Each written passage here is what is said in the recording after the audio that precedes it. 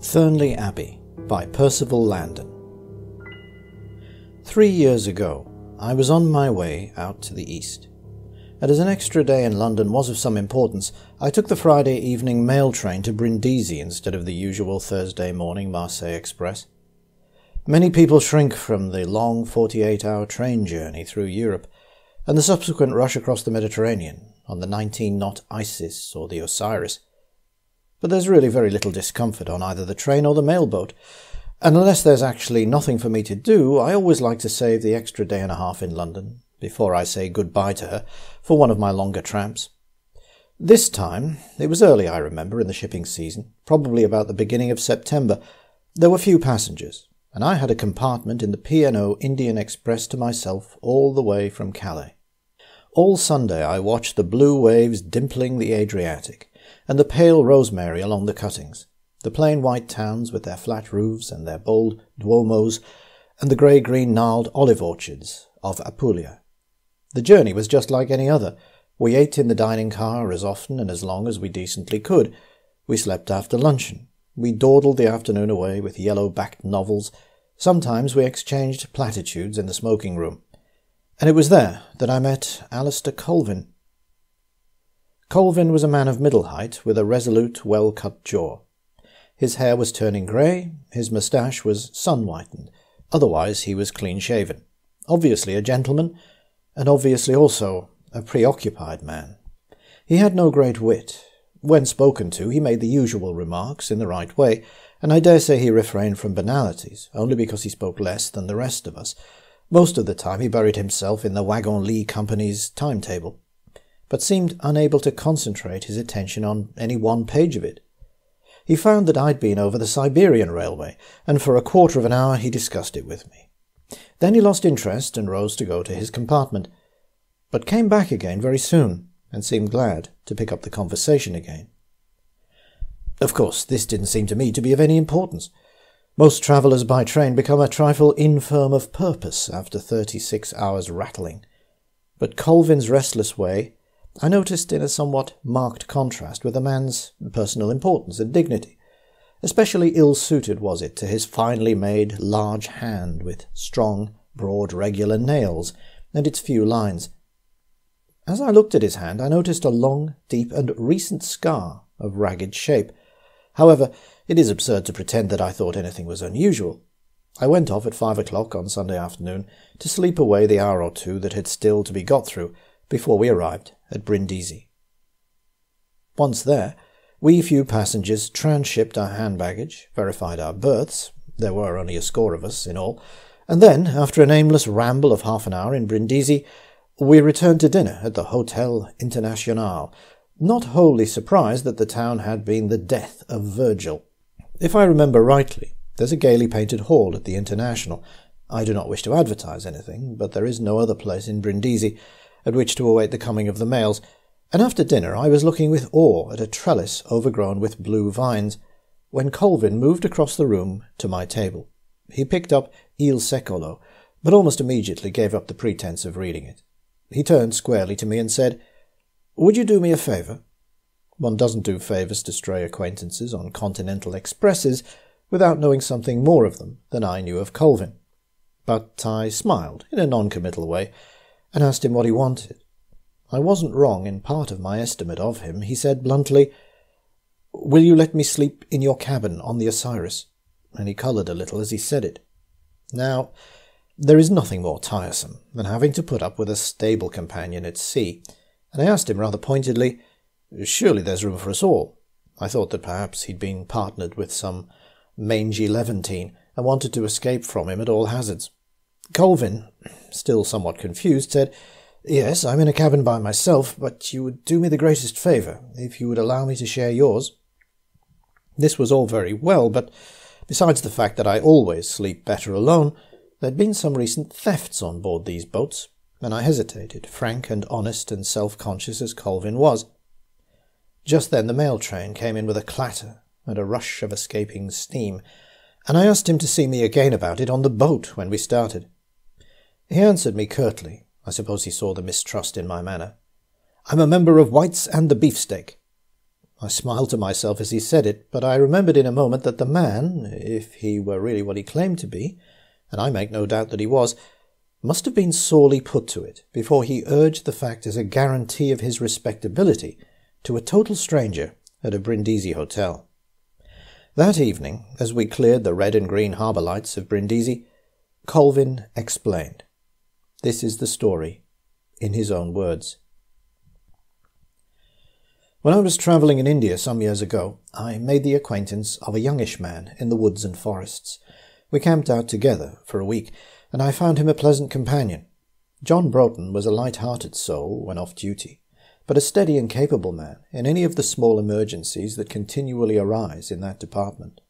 He was liked and trusted by the natives, and his future was well assured in government service, when a fair-sized estate was unexpectedly left to him, and he joyfully shook the dust of the Indian plains from his feet and returned to England. For 5 years he drifted about London. I saw him now and then. We dined together about every 18 months, and I could trace pretty exactly the gradual sickening of Broughton with a merely idle life. He then set out on a couple of long voyages, returned as restless as before, and at last told me that he decided to marry and settle down at his place, Thurnley Abbey, which had long been empty. He spoke about looking after the property and standing for his constituency in the usual way. He was quite happy and full of information about his future. Among other things, I asked him about Thurnley Abbey. He confessed that he hardly knew the place. The last tenant, a man called Clark, had lived in one wing for 15 years and seen no one. He'd been a miser and a hermit. It was the rarest thing for a light to be seen at the Abbey after dark.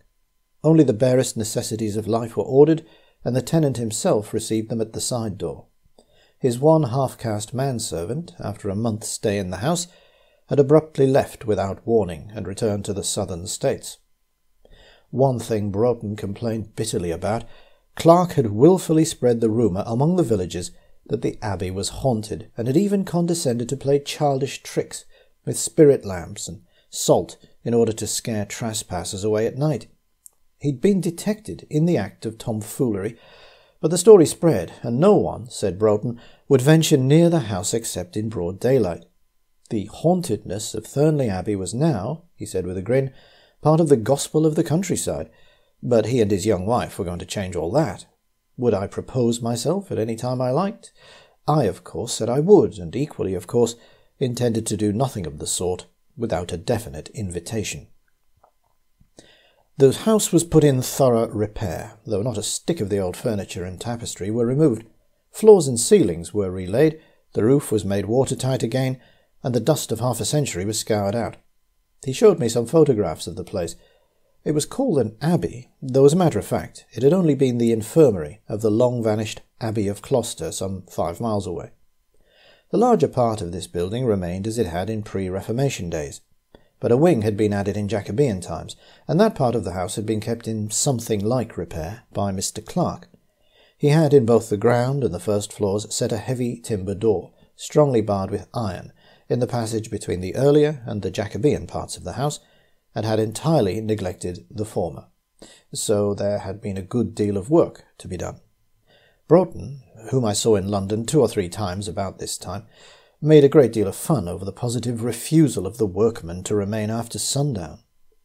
Even after the electric light had been put into every room, nothing would induce them to remain, though, as Broughton observed, electric light was death on ghosts. The legend of the Abbey's ghosts had gone far and wide, and the men would take no risks. On the whole, though nothing of any sort or kind had been conjured up, even by their heated imaginations during their 5 months' work upon the Abbey, the belief in ghosts was rather strengthened than otherwise in Thurnley because of the men's confessed nervousness, and local tradition declared itself in favour of the ghost of an immured nun. "Good old nun," said Broughton. I asked him whether in general he believed in the possibility of ghosts, and rather to my surprise, he said that he couldn't say he entirely disbelieved in them. A man in India had told him one morning in camp that he believed that his mother was dead in England, as her vision had come to him in his tent the night before.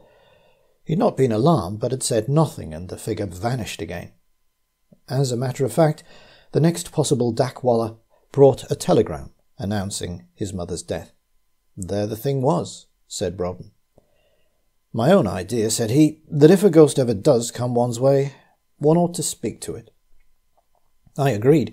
Little as I knew of the ghost world and its conventions, I'd already remembered that a spook was in honour bound to wait to be spoken to. It didn't seem much to do, and I felt that the sound of one's own voice would, at any rate, reassure oneself as to one's wakefulness. But there are few ghosts outside Europe, few, that is, that a white man can see, and I'd never been troubled with any. However, as I've said, I told Broughton that I agreed. So the wedding took place, and I went to it in a tall hat which I'd bought for the occasion, and the new Mrs. Broughton smiled very nicely at me afterwards. As it had to happen, I took the Orient Express that evening and was not in England again for nearly 6 months. Just before I came back, I got a letter from Broughton. He asked if I could see him in London or come to Thurnley, as he thought I should be better able to help him than anyone else he knew. His wife sent a nice message to me at the end, so I was reassured about at least one thing. I wrote from Budapest that I would come and see him at Thurnley 2 days after my arrival in London. And as I sauntered out of the Pannonia into the Kerepesi Ut to post my letters, I wondered of what earthly service I could be to Broughton. I'd been out with him after Tiger, on foot, and I could imagine few men better able at a pinch to manage their own business.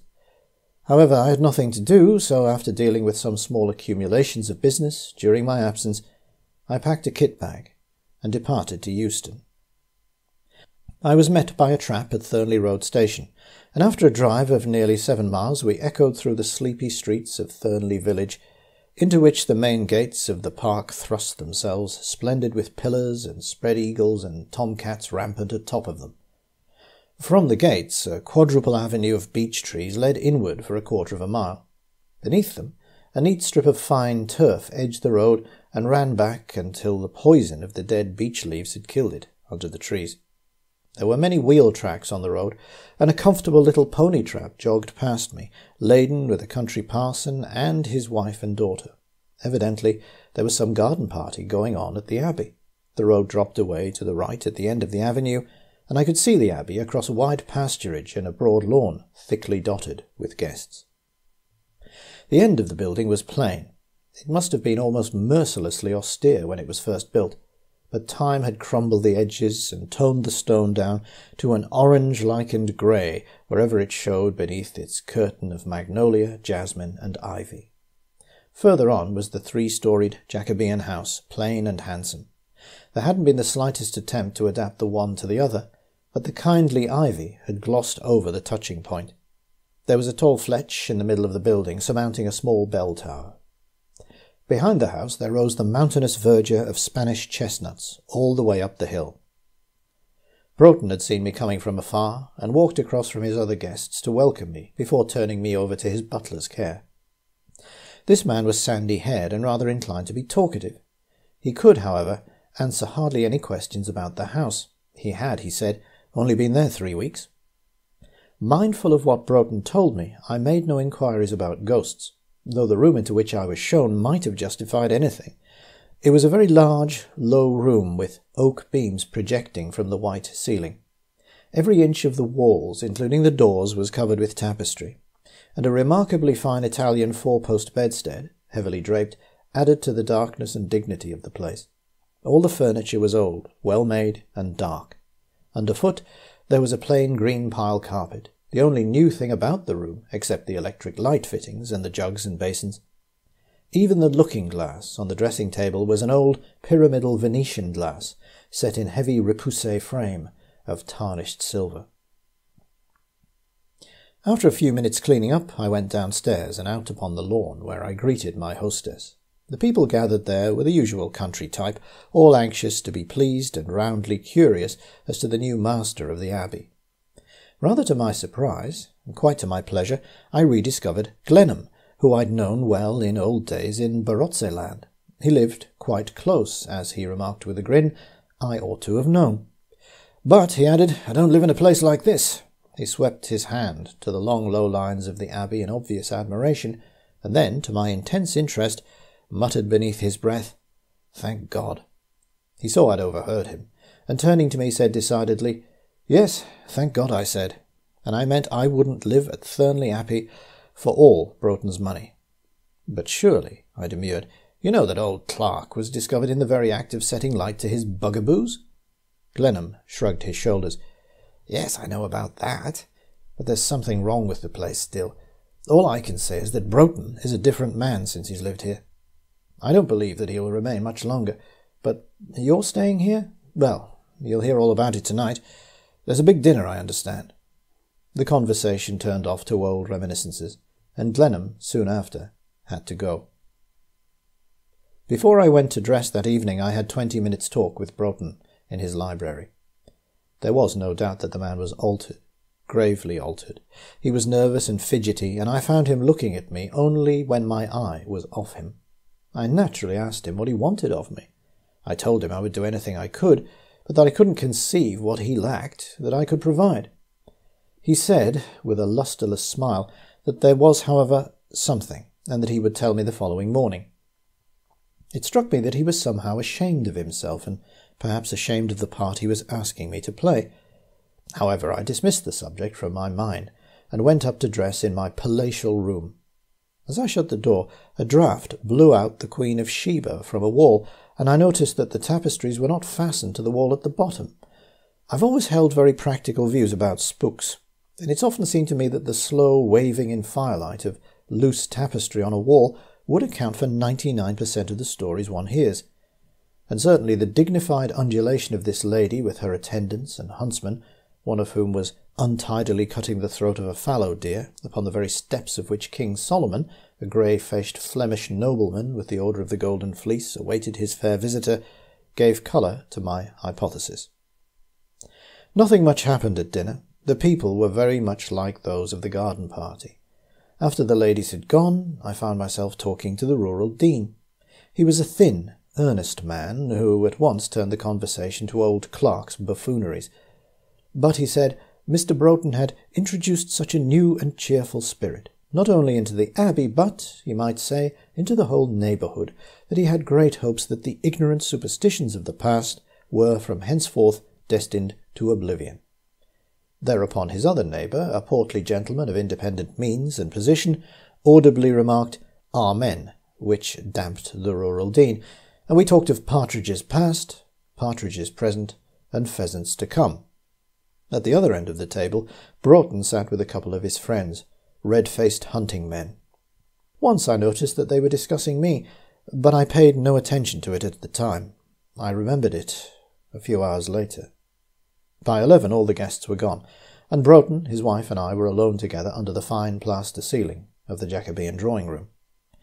Mrs. Broughton talked about one or two of the neighbours, and then, with a smile, said that she knew I would excuse her, shook hands with me, and went off to bed. I'm not very good at analysing things, but I felt that she talked a little uncomfortably and with a suspicion of effort, smiled rather conventionally, and was obviously glad to go. These things seemed trifling enough to repeat, but I had throughout the faint feeling that everything was not square. Under the circumstances, this was enough to set me wondering what on earth the service could be that I was to render, wondering also whether the whole business was not some ill-advised jest, in order to make me come down from London for a mere shooting party. Broughton said little after she'd gone, but he was evidently labouring to bring the conversation round to the so-called haunting of the Abbey. As soon as I saw this, of course I asked him directly about it. He then seemed to lose interest in the matter. There was no doubt about it. Broughton was somehow a changed man, and to my mind he'd changed in no way for the better.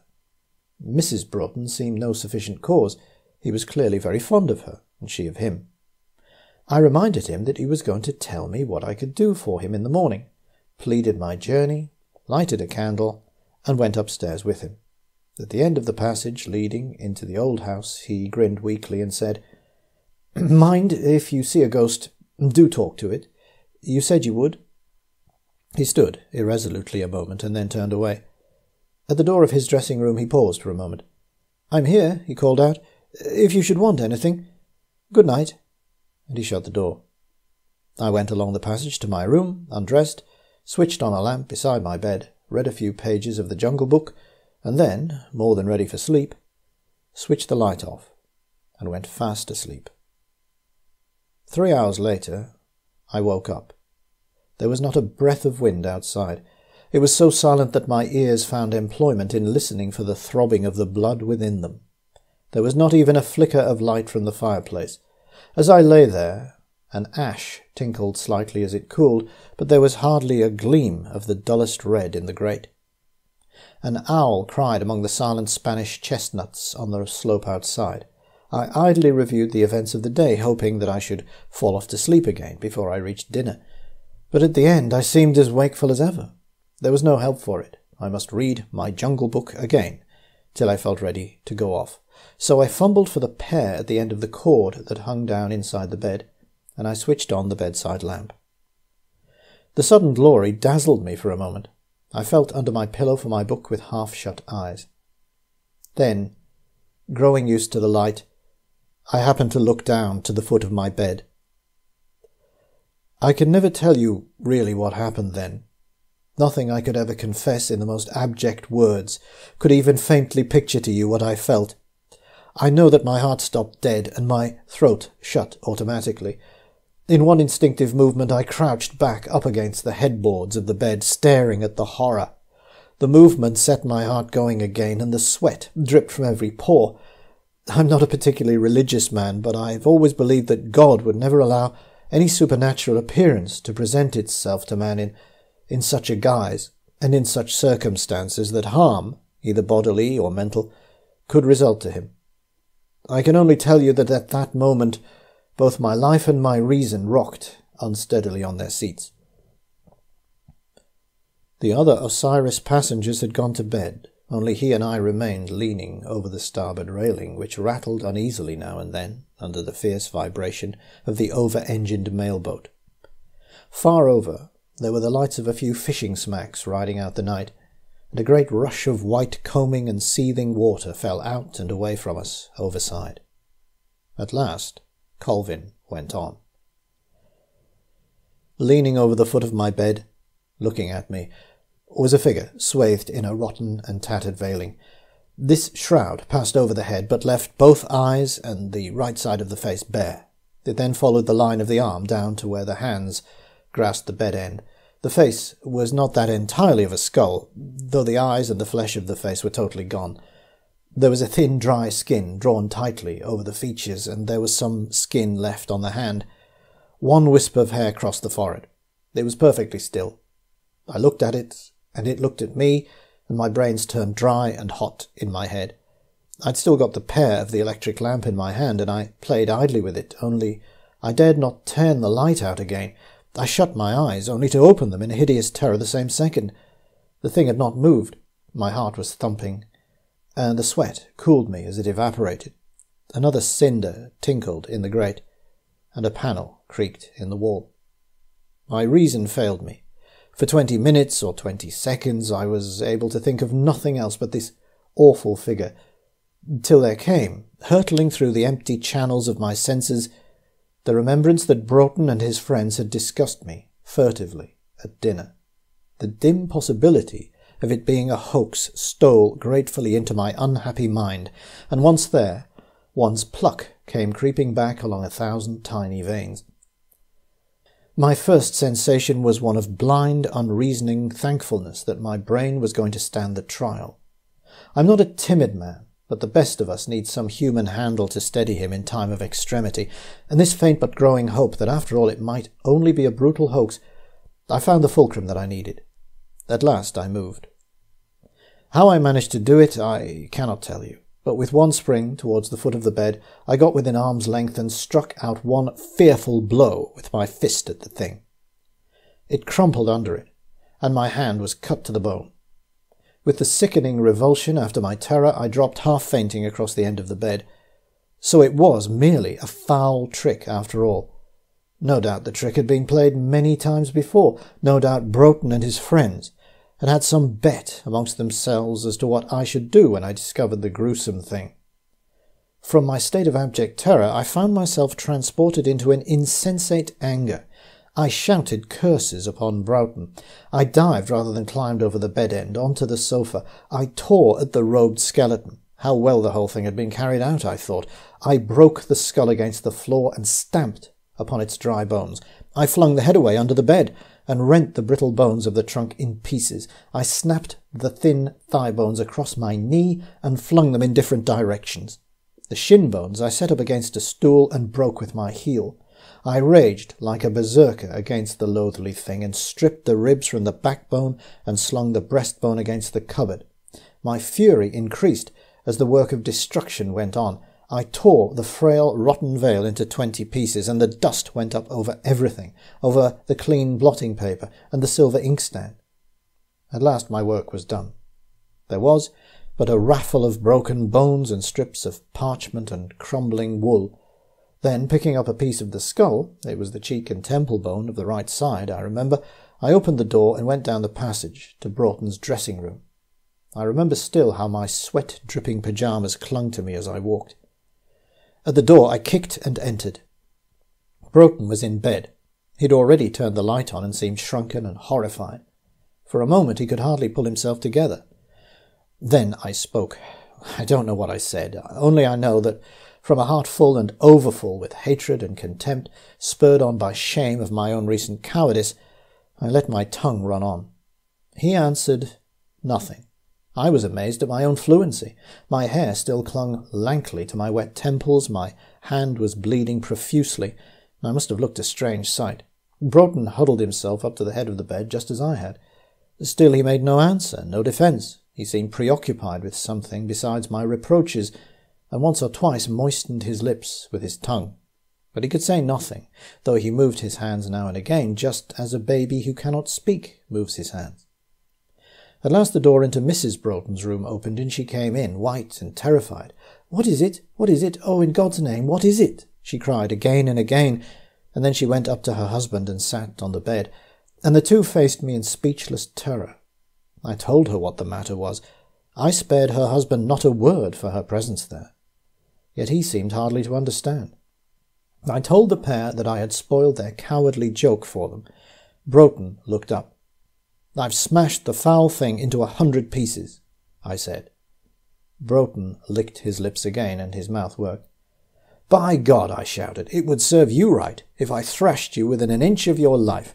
I will take care that not a decent man or woman of my acquaintance ever speaks to you again. And there," I added, throwing the broken piece of the skull upon the floor beside his bed, "there is a souvenir for you of your damned work tonight." Broughton saw the bone, and in a moment it was his turn to frighten me. He squealed like a hare caught in a trap. He screamed and screamed till Mrs. Broughton, almost as terrified as I, held on to him and coaxed him like a child to be quiet. But Broughton, and as he moved I thought that 10 minutes ago I perhaps looked as terribly ill as he did, thrust her from him and scrambled out of the bed onto the floor, and still screaming put out his hand to the bone. It had blood on it from my hand. He paid no attention to me whatsoever. In turn I said nothing. This was a new turn indeed to the horrors of the evening. He rose from the floor with the bone in his hand and stood silent. He seemed to be listening. Time, perhaps," he muttered, and almost at the same moment fell at full length on the carpet, cutting his head against the fender. The bone flew from his hand and came to rest near the door. I picked Broughton up, haggard and broken, with blood over his face. He whispered hoarsely and quickly, "Listen, listen." We listened. After 10 seconds' utter quiet, I seemed to hear something. I couldn't be sure, but at last there was no doubt. There was a quiet sound as of one moving along the passage.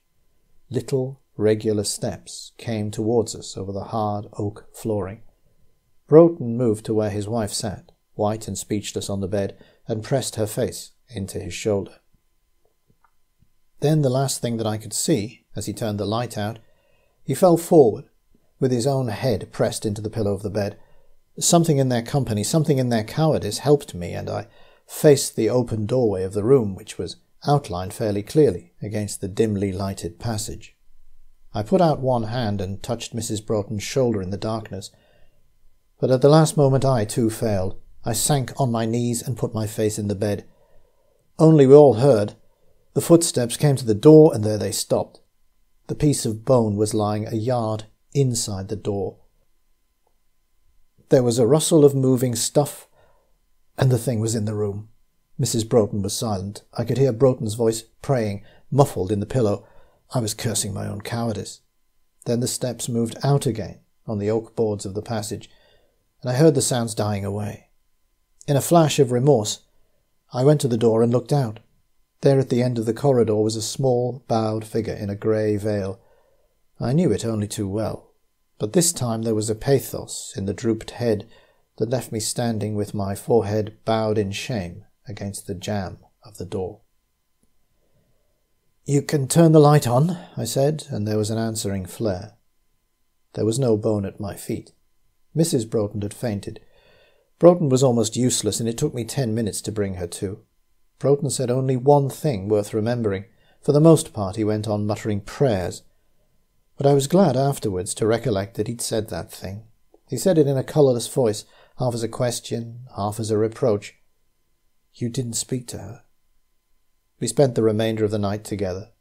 Mrs. Broughton actually fell off into a kind of sleep before dawn, but she suffered so horribly in her dreams that I shook her into consciousness again. Never was dawn so long in coming. 3 or 4 times Broughton spoke to himself. Mrs. Broughton would then just tighten her hold on his arm, but she could say nothing. As for me, I can honestly say that I grew worse as the hours passed and the light strengthened. The 2 violent reactions had battered down my steadiness of view, and I felt that the foundations of my life had been built upon the sand. I said nothing, and after binding up my hand with a towel, I didn't move. It was better so. They helped me, and I helped them, and we all 3 knew that our reason had gone very near to ruin that night. At last, when the light came in pretty strongly and the birds outside were chattering and singing, we felt that we must do something, yet we never moved. You might have thought that we should particularly dislike being found as we were by the servants. Yet nothing of the kind mattered a straw, and an overpowering listlessness bound us as we sat, until Chapman, Broughton's man, actually knocked and opened the door. None of us moved. Broughton, speaking hardly and stiffly, said, "Chapman, you can come back in 5 minutes." Chapman was a discreet man, but it would have made no difference if he'd carried his news to the servants' room at once. We looked at each other, and I said I must go back. I meant to wait outside till Chapman returned. I simply dared not re-enter my bedroom alone. Broughton roused himself and said he would come with me. Mrs. Broughton agreed to remain in her own room for 5 minutes, if the blinds were drawn up and all the doors were open. So Broughton and I, leaning stiffly, one against the other, went down to my room. By the morning light that filtered past the blinds we could see our way, and I released the blinds. There was nothing wrong in the room from end to end, except smears of my own blood on the bed, on the sofa, and on the carpet, where I'd torn the thing to pieces. Colvin had finished his story. There was nothing to say. 7 bells stuttered out from the forecastle, and the answering cry wailed through the darkness. I took him downstairs. "Of course I'm much better now, but it is a kindness of you to let me sleep in your cabin."